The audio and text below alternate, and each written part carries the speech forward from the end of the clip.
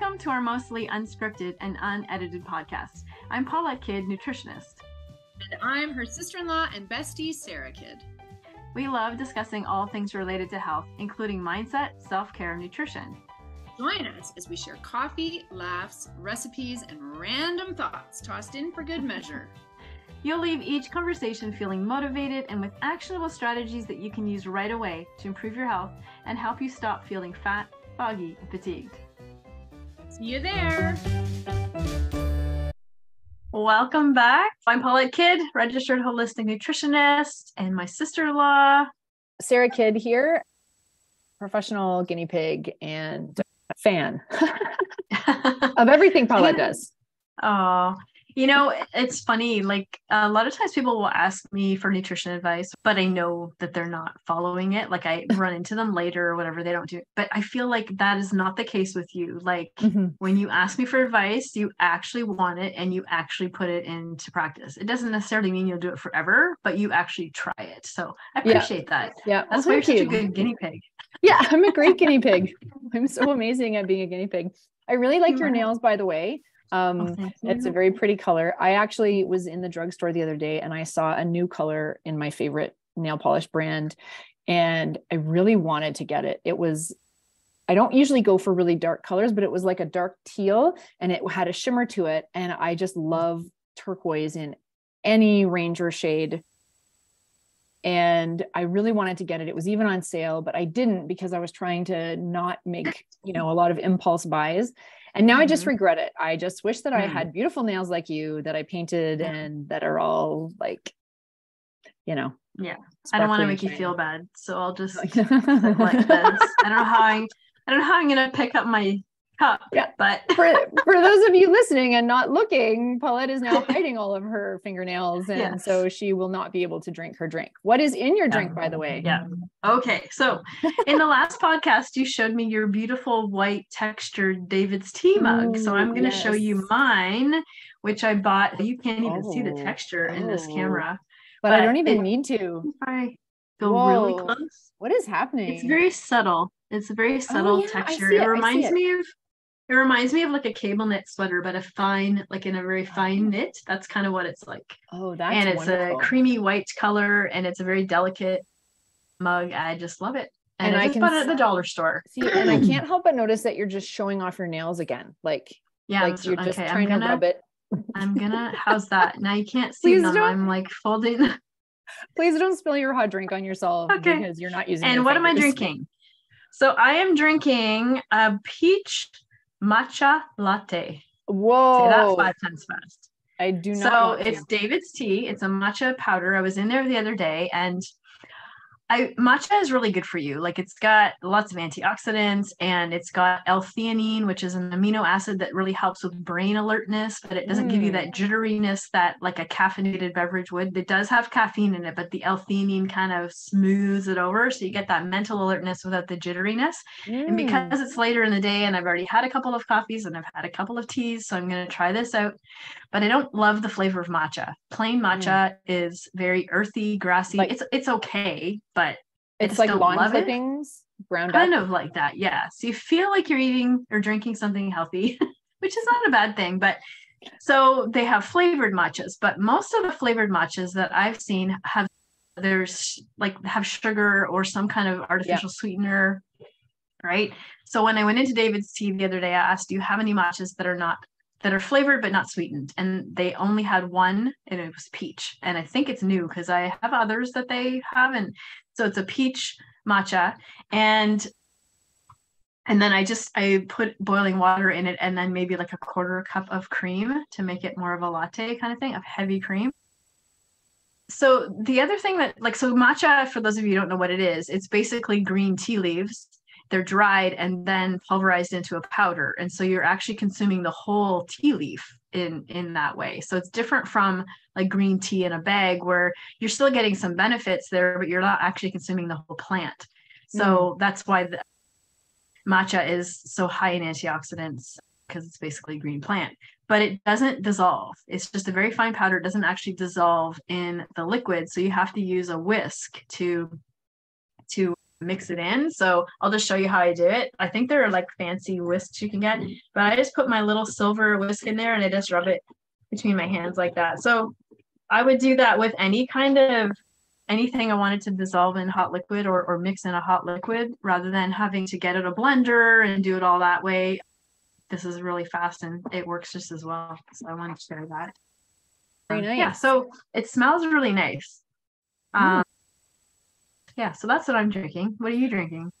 Well, I just wanted to ask a question. So when you whisk it to blend it, does it taste is it gritty, like a gritty texture because it doesn't dissolve? Or when I don't notice it. Yeah, I don't notice it when I'm like drinking the majority of it. When I get down to the bottom, there's always a little bit of sediment there. So that last mouthful or last couple mouthfuls, you sometimes get that residue in there, but it's healthy. I just tell myself it's antioxidants. Drink the antioxidants. Yeah, the gritty, grainy antioxidants that taste like grass clippings with slight peach flavor. Yeah. Well, that's good to know that they're maybe starting to experiment with some unsugared ones. That's not the right unsweetened ones, because I know we talked about that before. Yeah. I would rather add my own sweetener, and then I can add the amount that I want and the type that I want. And so my preference would be like a swerve brown sugar. That's what I would put. And just a little bit, just to get a hint of sweetness. Yeah, that's my favorite too. So what I'm drinking, and I think we should probably say that we are not endorsed by David's Tea, and that we should. Although if they want to sponsor our podcast, they would be welcome to do so. Welcome. Yeah, they will get lots of advertising, because here is my David's Tea mug. Now this little number here is a pretty old one. It's got penguins on it. It's dark blue and it's got a starry night and penguins and in the snow. Christmas and they're putting, yes, it is Christmassy. I'm not done with Christmassy things, even though we're past Christmas. It's been so gray and dreary for the last week where I'm living, like literally rain and gray. It's like, where is the sun? Yeah, there is no more sun. So until the sun comes back, I'm leaving Christmassy things out and about to cheer me up and provide me with some coziness. So anyway, inside my awesome mug that I love is a chai tea that they had recently, and I haven't seen it on the website, so I hope it's coming back, but maybe it's not in season right now. It's I hope I'm saying it correctly. It's ashwagandha chai. Oh yeah. So it's got all of the spices that a traditional chai would have. So the cardamom, the cinnamon, the cloves, some ginger, and I'm not sure if I'm missing anything, peppercorns probably. And then it's got this special ashwagandha root that I think just has some properties that are sort of relaxing and calming.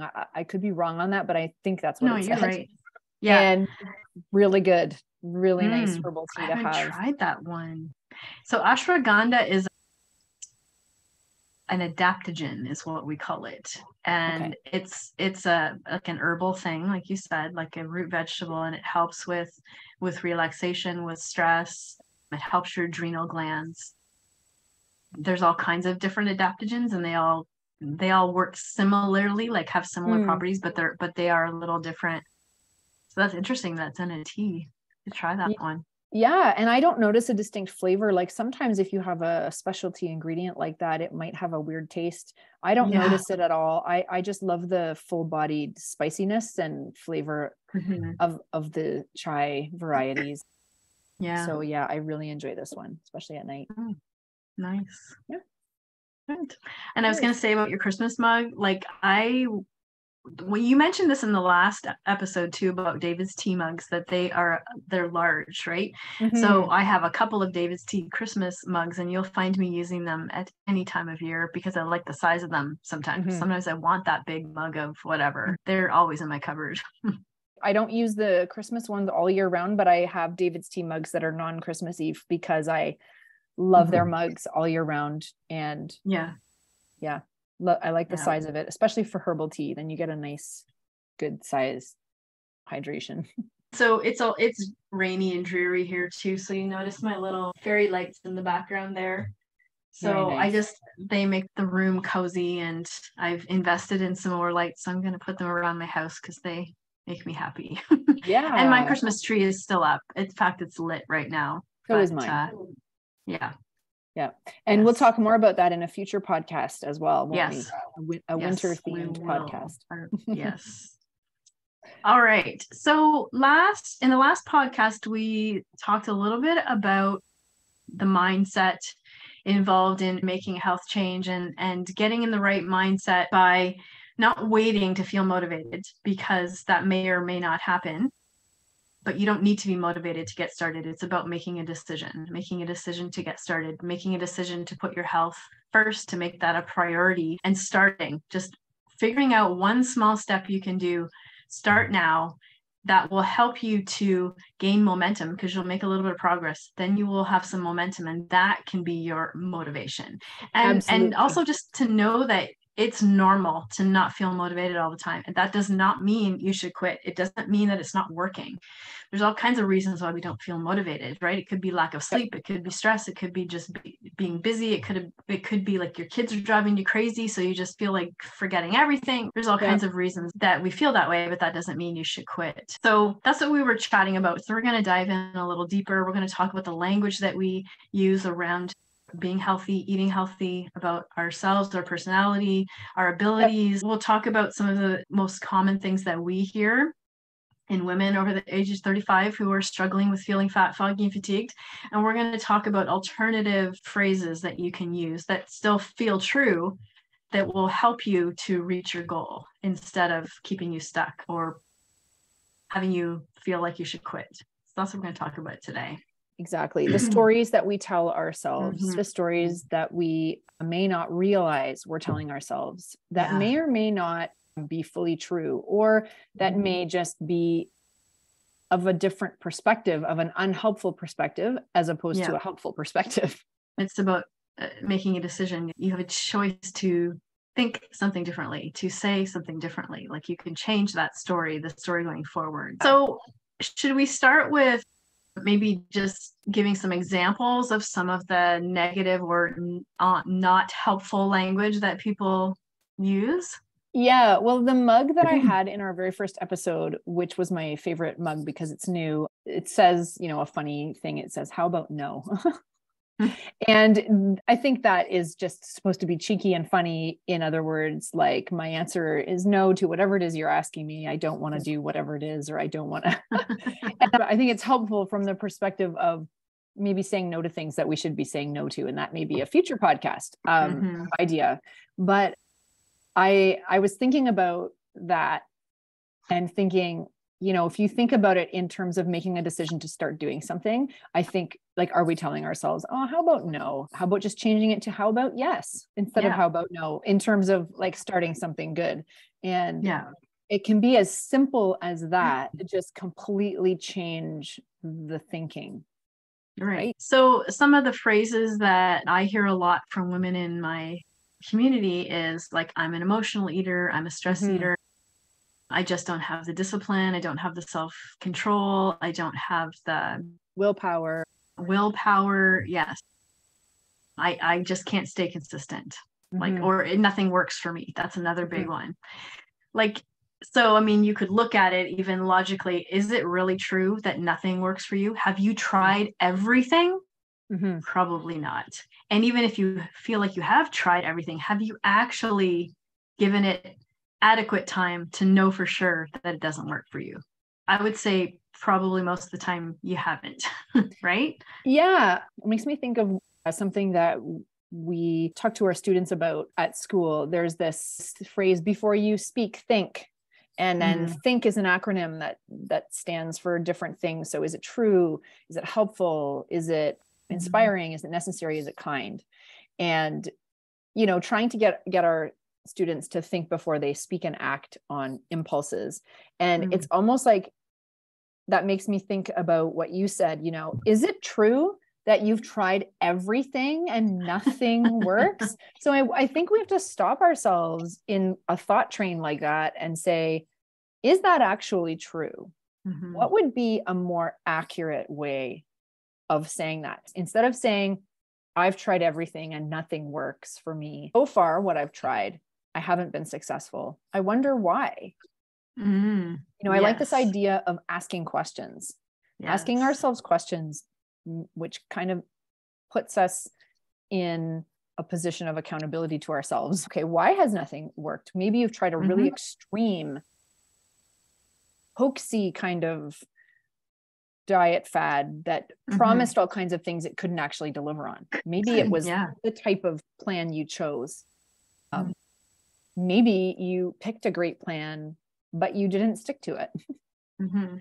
Yeah, I think like you need to do more than 2 days, right? Yeah. Like yeah, or like I did this plan and it didn't work, but I did eat chips like every other night throughout the plan, which wasn't part of the plan. Well, yeah, we have to be real with ourselves, don't we? Yeah, for sure. And I think maybe that's the tricky thing with, like, there's so much information that's so easily accessible. So you could find information on probably hundreds of diets or ways of eating. And a diet that would be perfect for like a 20-year-old male bodybuilder is not going to work for a 40-year-old woman who's trying to lose the belly fat. They need two completely different things. But if that's not clear, or you're just taking bits and pieces of that information and trying it, well, that doesn't work for me.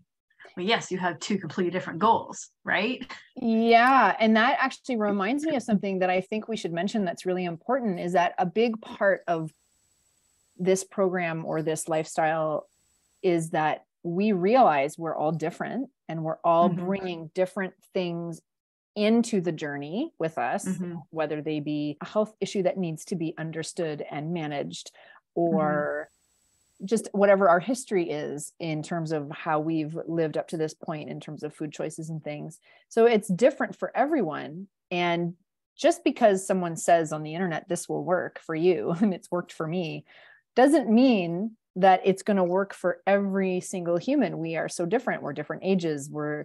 We have different needs, and we're in different places of readiness to do things. Right. So I think this program meets you where you are and is adaptable to what your needs are.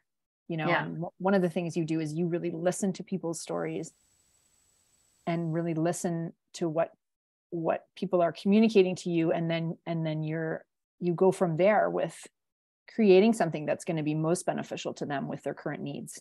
And also, my goal is to empower people to determine those things for themselves eventually, right? So teaching my clients to pay attention to the signals that their body is giving them, like their digestion, the bloating, their energy, their mood, like all of those things, and their ability to reach the weight that they that's appropriate for them, like that kind of thing, and being able to tweak and make changes on their own, and knowing what some of those signals can mean, or what the possibility is, right? Because everybody's different, like you said. Yeah. So let's look at some of those phrases and see if we can shift the perspective or change the wording a little bit. So it says, I'm an emotional eater, or I'm a stress eater. What could they say instead? I imagine that I could say, I tend to eat when I'm stressed. I notice that I eat unhealthy. I notice that I eat junk food when I'm stressed out. That is a true statement. And it's a fact versus an opinion, right? Like, I think I'm an emotional eater is maybe an opinion statement. And you're biased towards maybe not being kind to yourself in that statement. And stating it as a fact removes some of that maybe like self-blame or self-shame that you feel. And responsibility, right? Like, it removes that responsibility.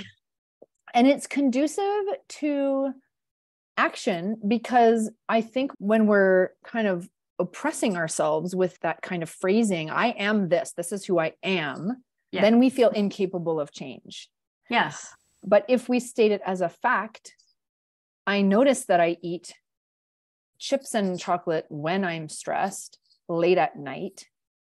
That is information that is now available to you to start to ask questions. I wonder why I do that. I wonder how often I'm actually doing that. Maybe you start just noticing how often it happens. Maybe you start being more aware of your day or your emotional state, like before and after and during, and helping you to take steps towards changing it, as opposed to this is how I am. I'll always be this way. I can't do anything about it because it's who I am. Yeah.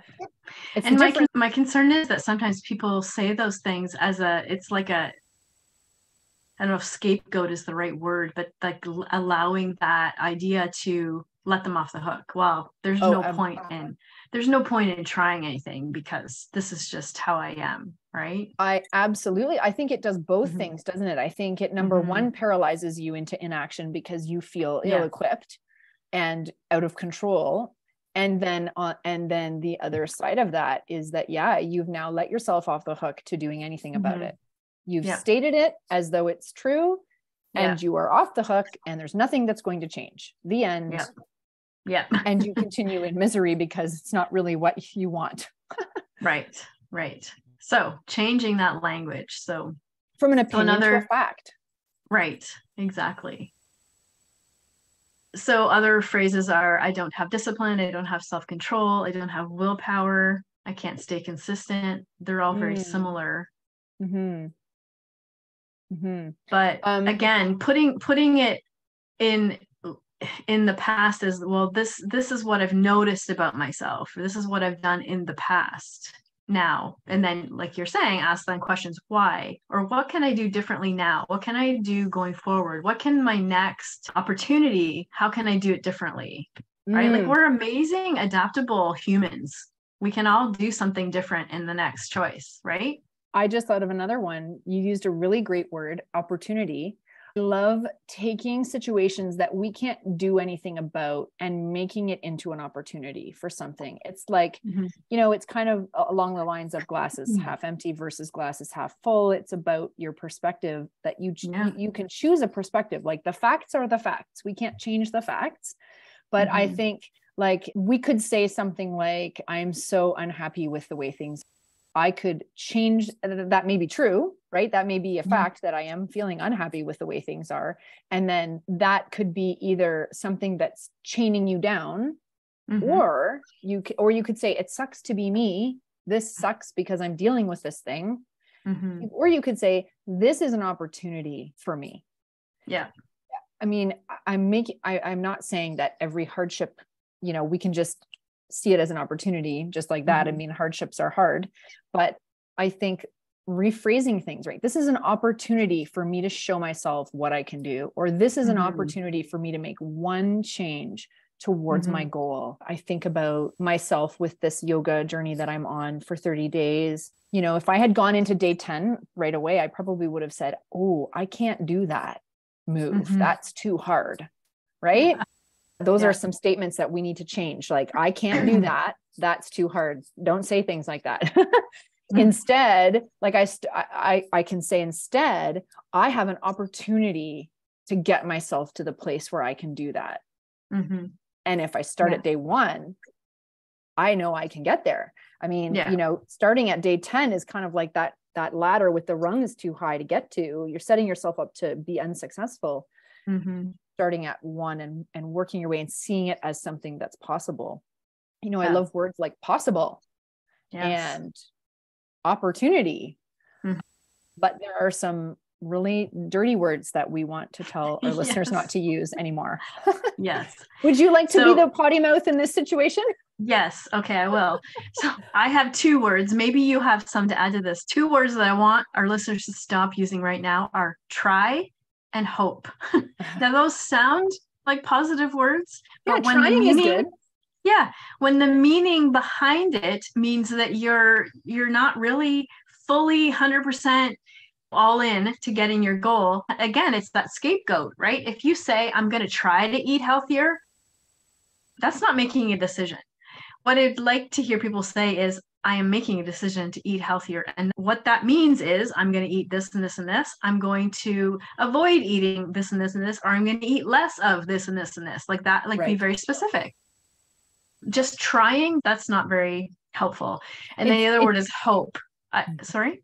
No, you go ahead. Oh, the other word is hope. So when people say, well, I'm really busy right now, but hopefully next week, or hopefully next month, or hopefully after Christmas, right? No. Again, you make a decision. You just decide, even if you do want to wait until next week or after Christmas or whatever, you make that decision. I am going to start eating healthier after Christmas, right? Like instead of hopefully life will be less busy when whatever, like hopefully I'll reach my goal. Yeah, hopefully. Yeah. No. Hopefully I will. No. I do want you to feel hopeful, but don't use that word.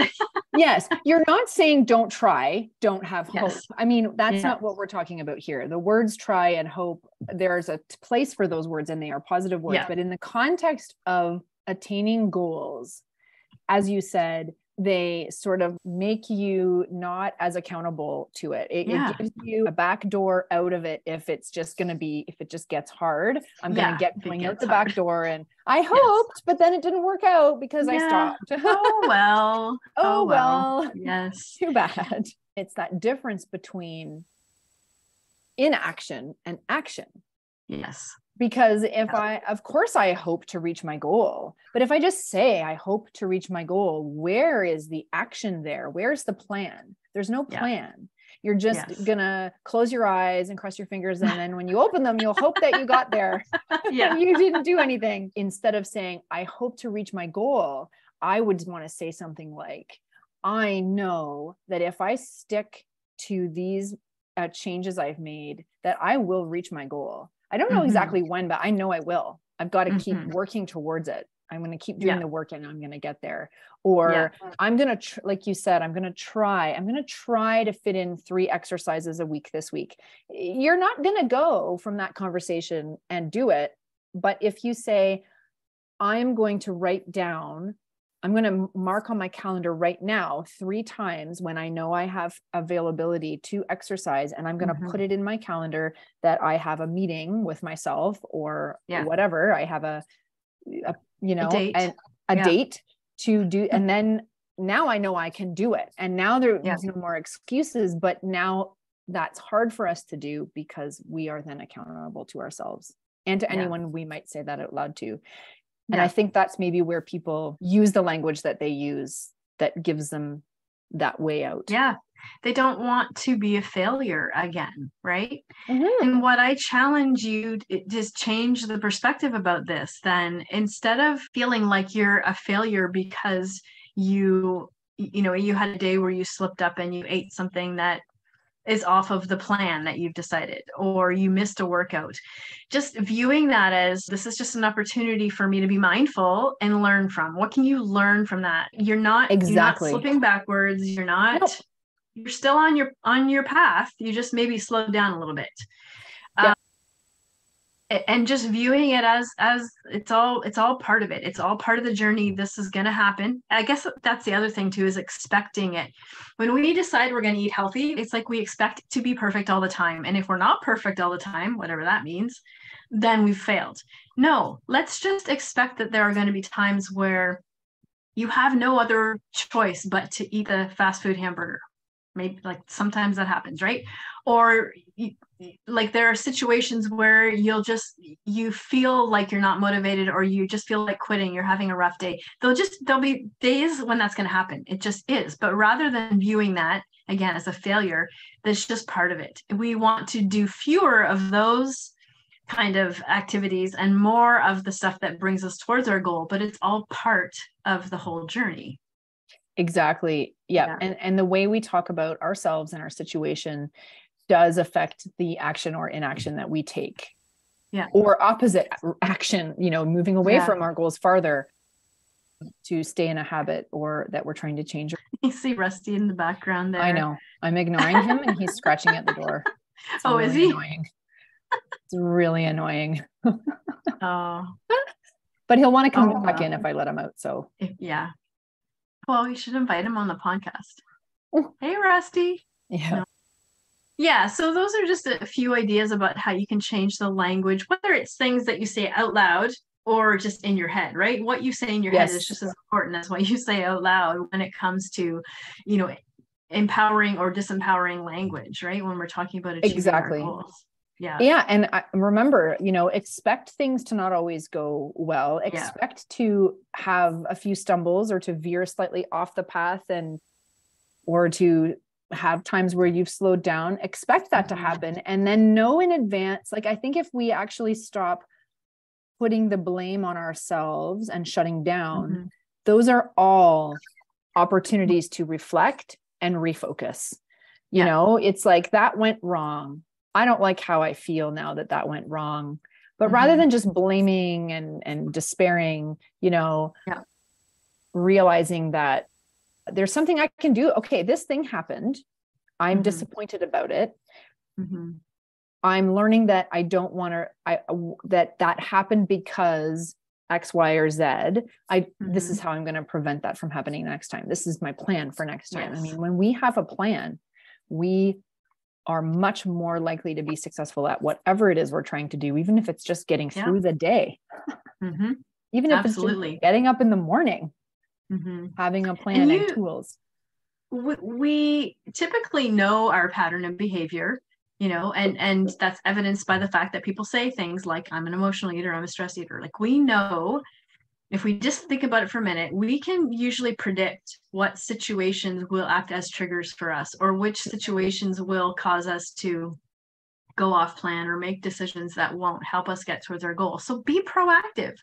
Imagine what you'll do in those situations, whether you know, like, so for instance, if you know that on Friday afternoons, like, somebody brings donuts into work every Friday, and you know that that's a weakness for you, that you really like donuts and that you're going to be tempted to eat them. Like, don't be surprised when Friday afternoon comes and somebody brings those donuts in and you have one in your mouth before you even realize it, right? Yeah. Like, we are not goldfish that have a 2-second memory. Right. Right. We know it's happening. Know that that's going to happen, that's going to, so be proactive. Either decide ahead of time that, okay, it's only once a week, I'm going to eat the donut, and be fine with it. Or decide ahead of time that you're not going to eat that donut. What are you going to do? What are you going to do when you're tempted? Have a plan. Bring something with you to work that day that you love to eat, that you can eat instead. Or don't go in the room where the donuts are, or something. Like, think ahead and know what you can do in that scenario. It's much more helpful, and that's much more empowering, right? It's all about empowering you to make better choices, or to be happy with the choices that you make. So think ahead. Exactly. Think ahead. Yeah. So one other thing that we were going to chat about is just about, you know, in relation to this, the stories that we tell about ourselves. So that calling yourself an emotional eater, that kind of thing, all goes along with that. But also letting things like your past behaviors indicate what you'll do in the future. So if you are somebody who has always failed at healthy eating or anything like that, you letting that past experience prevent you from making better choices in the future. Like, you don't need to do that. You can change the story. Or if you say you have a genetic predisposition towards being obese or something like that, and I wanted to share my story about how I had genetic testing done just for fun. I'm curious about how all that fits with health and lifestyle. And I worked with a naturopath, and she told me that I had not one, but 2 genes that indicated I should be overweight and diabetic at that stage in my life. And she told me that if I hadn't been eating healthy and changed the way I was eating in the last few years to help support my metabolism and blood sugar and weight and all of those things, that's likely what would have happened. And I say that just to show you that, like, there's a lot that you have control over, and just because your genes indicate something is a high probability, it doesn't mean that that's the case. You can't really use that as an excuse, right? And anything, you should use that as a reason to take your health seriously and do whatever you need to do before those genes express themselves in an undesirable way, right? Yeah. And we don't want to express ourselves that way. And I think you touched on some future topics too, that we're going to get into in the next few podcasts. Excuse busters. Like, what are some of the excuses that we're giving ourselves? And then what can we do about that? How can we kind of bust that myth, that excuse? Yeah. Know that it's normal to have these excuses in our back pocket. We all use these things, but you know, we want to help you become aware and to like really take ownership of those things. And so we're not bringing up these things to make you feel badly about yourself. Like that, it's really, again, about empowering you, and awareness of your behavior, of your language, of your patterns is the first step to making change. You can't change something that you're not aware of, at least not effectively, right? Of course. Yeah. That's a good point. So, and I want to just take this opportunity just to mention about the change method progressive membership that I've started. You know, as I've been doing this work for a number of years, and what I've noticed is that most of the women who come to work with me, they're stressed, they're busy, they're overwhelmed. They have trouble being consistent. They don't always know where to start because there's so much conflicting information out there. And so I created this membership, progressive membership, meaning that we start with one simple thing and we gradually build. It's sort of like habit stacking, but we do it in a I don't want to say slow way, because that makes it seem like you won't make progress very fast. That is really not the case. You can make progress in terms of getting more energy, thinking more clearly, losing fat, but just doing one thing at a time so that it sticks, right? It's easier to fit into your busy, stressful life. But it's just like, you know, they say like it takes 21 days to establish a habit, right? So we're doing this slowly, month by month, integrating these things and teaching you more and more tools and things that you can use to achieve those goals. And so to go along with the membership is the support and the accountability and, you know, group coaching calls and all of those things. So if that's something that you're interested in, I'll include the link below. You can check it out and see what it's all about and what's involved and what you get with that. But I just wanted to make sure people knew that was available. Right. It's a super fun and effective way to achieve your goals, and it's not overwhelming, and it's not it won't overwhelm your budget either. So and you don't stay overwhelmed. Like, I mean, you don't go into, you know, a change in lifestyle and stay in that state of being overwhelmed by the amount of information and not knowing where to start and everything. I mean, I could have checked all those boxes that you mentioned, the women who come to you with these things. Like I checked every single one. Yeah. You know, and getting over that initial kind of introduction where all the information is there and you don't know what to do first. Like this really helps structure that, doesn't it? And kind of like a slow release, again, not slow in a way that means no progress, but slow in a way that we slow cook food, and it's delicious, and it's more nutritious, and it's more beneficial with long lasting effects, right? Think about that ladder and how high the guy with the rungs close together versus the person with the far apart ones. You know, we want to take those small steps, which will take longer, but we'll get there, and then we'll stay there. That's what we want. And you know, nothing comes easy. Nothing worth having is easy to get. You know, I think we have to be willing and reasonable in our understanding that it's going to take time and effort. Yeah. And also the women who come to work with me, their metabolisms are damaged from years of yo-yo dieting, eating certain ways. So it takes time for that to heal as well. It's a lot easier to stick to something when you might not be seeing the obvious benefits right away. But if you're as part of a membership of a group that support you and tell you this is normal, it's working, just keep at it. Imagine trying to do that on your own. You would probably quit after, you know, maximum 4 weeks. Why would you keep going if you didn't think it was working? How would you know, right? Like, especially if you need to allow that time. That's the other reason why I created that, because I feel like women need support as they're going through that, to know that they're doing it right. It's just taking some time versus doing some quick fix thing where you might lose a bunch of weight at the beginning, or if that's your goal, and then you can't maintain it because it's too restrictive. It's too difficult to follow, or you lose weight so quickly that your body, it can't sustain it. And so then you gain all that weight back and probably more. And versus the person who's doing slow and steady, step by step by step, they're going to get to that goal and stay there, like you said, whereas that other person might reach their goal faster, but they're not going to stay. So they've essentially wasted their time and They're probably done some more damage at the same time, right? Yeah, they're like disappearing rungs, you know? Yeah. Like the rungs are there, but then fall. Yeah. Then you just fall back down. Yeah, that could be fatal.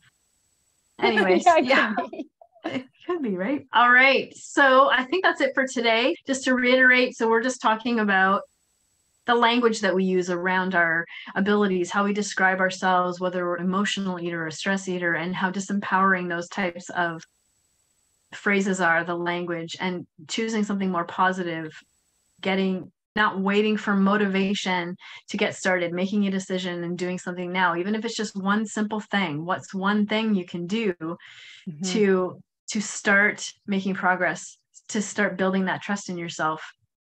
And stop using the words try and hope when it comes to your goals. In this context. In this context, yes. And that it's normal to feel overwhelmed at the beginning. And that's why you just need to do one thing at a time. So I encourage you to think about that a little bit. Think about what your goal is. Maybe we can create a worksheet for this as well to help people really focus in on one goal. And what are 3 steps you can take to get to that goal? What are 3 things that you feel that you can manage, that you can fit into your busy life? And start making some progress. And maybe we can share some of those things that we're doing ourselves. Yes. I know I could share what that looks like for me in a future podcast for sure. Yeah, that sounds good. All right. Are we leaving with a teaser for what's next? Oh. So you want to say the word? Because I can never say it right. What word? The Danish word. Oh, Hygge, yes. Hygge. Yes. We're going to invite you to get cozy with us next time. Is that what we're doing? Yeah, I think so. Yeah. Yeah. Okay. So this is, if you're not sure where to start, we will, if you don't already know what it is, we will explain Hygge and how we've incorporated it into what we do here, right? And how it helps. Yeah. Sure. I'm really excited to talk about it. It's a topic I really like, and I have found it super helpful for myself. Yeah, me too. All right. Okay. Until next time. All right. Bye for now. See you later.